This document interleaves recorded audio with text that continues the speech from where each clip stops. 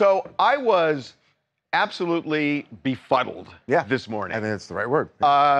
Over comments made by tennis legend, tennis great, Martina Navratilova. Who also happens to be lesbian. And that's relevant. Very relevant. Because she launched on an interview that she saw between the Secretary of the Interior, Deb Haaland, being interviewed by a drag queen outside of the bar that really created the LGBTQ movement in the United States, Stonewall.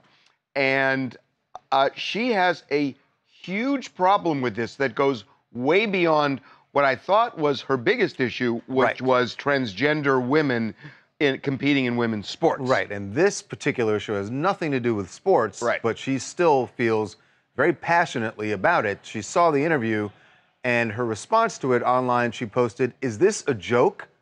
The pathetic parody of women continues." And there was a little back and forth with another Twitter user who responded to Martina and said, "Butch lesbians always face the same derision. Not really a woman. We should all embrace each other. And this is a drag queen, not a trans person. They're certainly not trying to pass for female." Now watch her reaction to this. And how exactly are we supposed to know the difference? And please do not compare males to butch females. Thank you. So all morning I've been hearing you guys try to decipher, well, what does she mean? Whose gripe? What's her gripe? What beef does she actually have here? I think she falls into the J.K. Rowling camp of people, AKA the TERFs, right?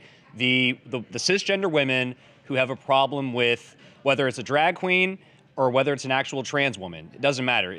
They seem to be taking the position that we're against all of it.